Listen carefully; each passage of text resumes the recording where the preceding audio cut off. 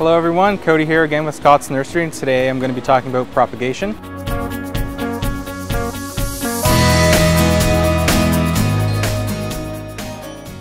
First thing you should do before you propagate any plants is when the plants come with a tag, you need to look on the front and the back, and there'll either be a patent number or a warning saying do not propagate plant.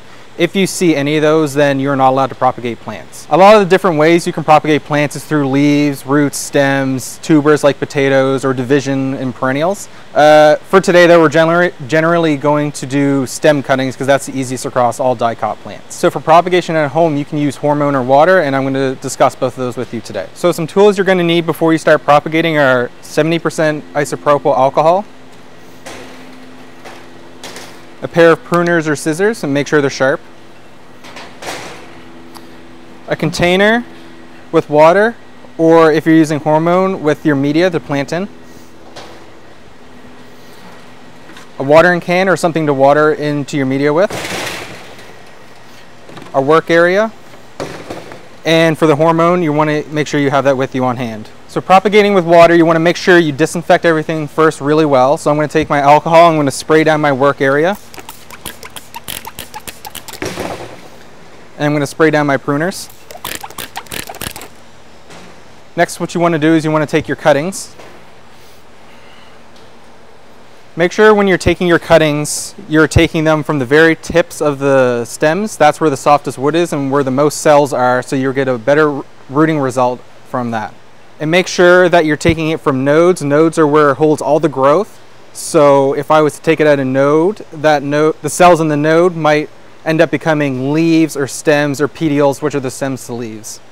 And then all you have to do after you do that, for water, just place it in your jar and you leave it there and you watch it for the root. It might root in a couple days and it might root in a couple of weeks. It all depends on what plant it is. The other thing you want to make sure is you want to put it someplace warm but not in direct sun. Putting it in direct sun will wilt the plant faster. So for hormone, you want to follow step 1 and 2. You want to disinfect your area. You want to take your cutting. Once you have your cutting, you take just a little bit of hormone. Never dip into the bottle because then you could be infecting all the hormone that is in there. And you just want to pour out a little bit. Then you want to take the end where you cut and you want to dip that in the hormone. Tap off the excess. Take your planting media, stick it in. Cover it just a little bit so that the cutting will stay in place. And then after that, all you have to do is water it.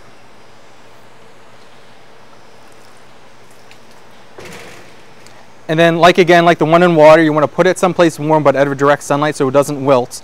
And the only case with this one is that you want to spray it whenever you see it dry. So because it's in the media, it doesn't have that constant water there to uptake like the one that's in the water, or if you do cutting flowers. So it's going to dry out and that water is going to evaporate from the plant a lot faster. So just a couple of tips to finish you off. Your pruners should always be sharp. You never want to have a messy cut that's going to leave little chunks or strands. You want a fresh, clean cut. Store your hormone in the fridge. That way it'll keep the longevity of it. Also, there are different kinds of hormones for different hardness of woods. This one's a number 1 for the softest wood, and it goes up to a 3, which is for the hardwood. I encourage you all at home to do your own cuttings and to experiment. If you have any questions, I encourage anyone to come to the garden center here at Scott's Nursery and ask any of our wonderful staff for help. If you have any questions, you can see us on Facebook and Instagram, and check out scottsnursery.tv.